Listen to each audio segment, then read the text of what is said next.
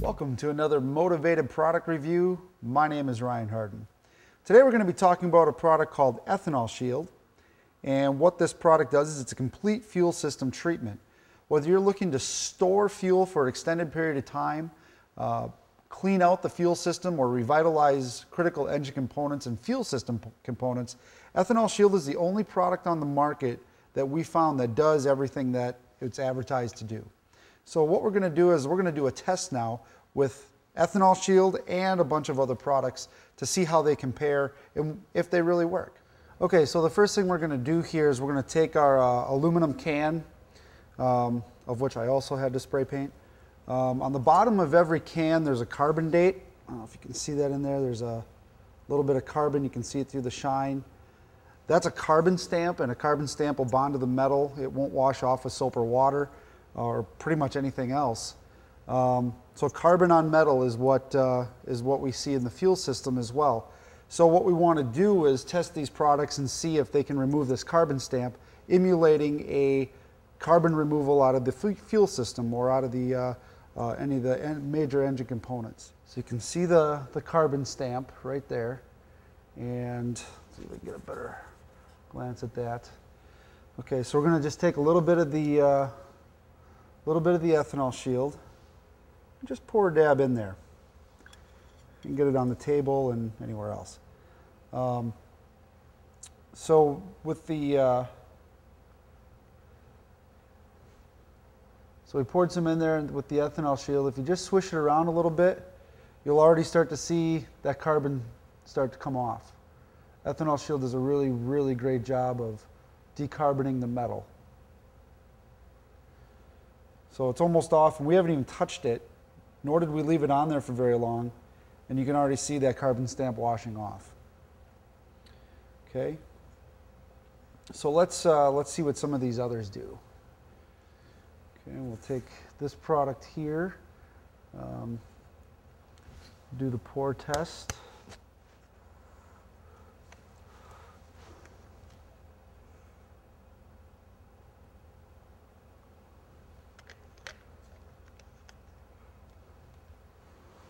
Okay, so it's in there.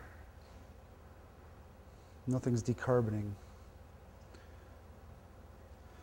We'll leave them sit for a little bit longer yet.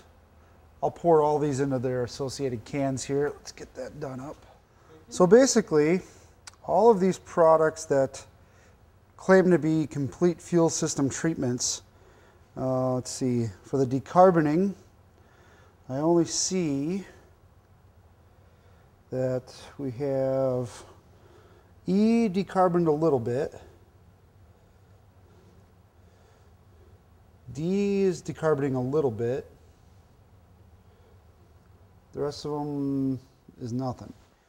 All right, for the next test, what we're going to do is we're going to add water to this mixture to see what it does with the water. Most of these products claim that they can dewater or envelop water, and we'll see how they hold out.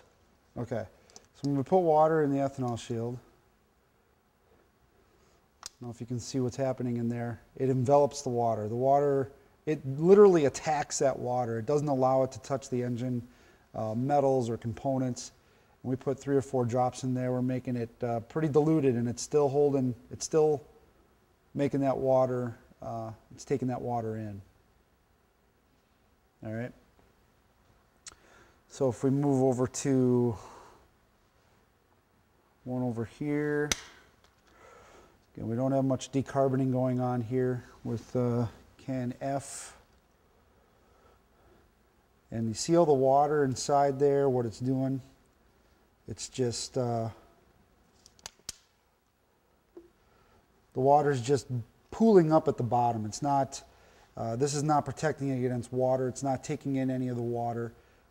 It's just basically allowing the water to pool at the bottom of what could be your gas tank or the bottom of your float bowl or you know, any part of your fuel delivery system. If that water sits there like that, it's going to start to corrode. It's going to start to break everything that it touches down. So F is pretty much a failure. Let's take a G.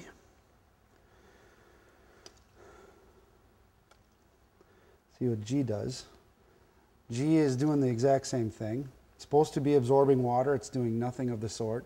It's doing the water vinegar, water oil scenario. It's just not mixing. It's not holding it in at all. We'll move on over to the little bottle. Let's see what I is going to do. This is a thicker solution, but it's not, I mean, it's just, the water's just sitting in there. It's not doing nothing. H.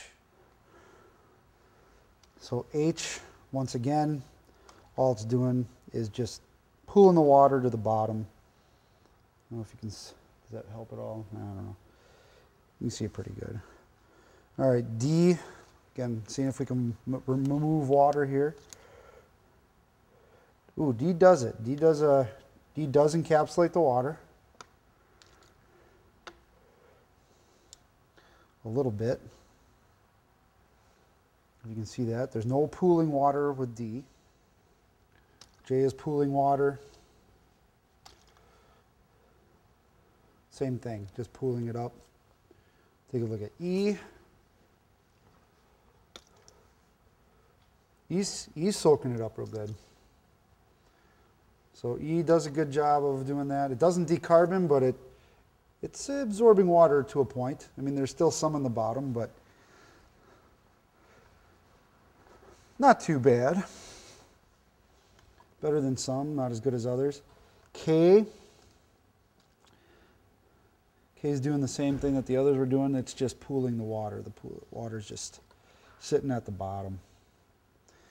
So only 2 of the other products actually absorb water. The rest that say that they get away from water, they're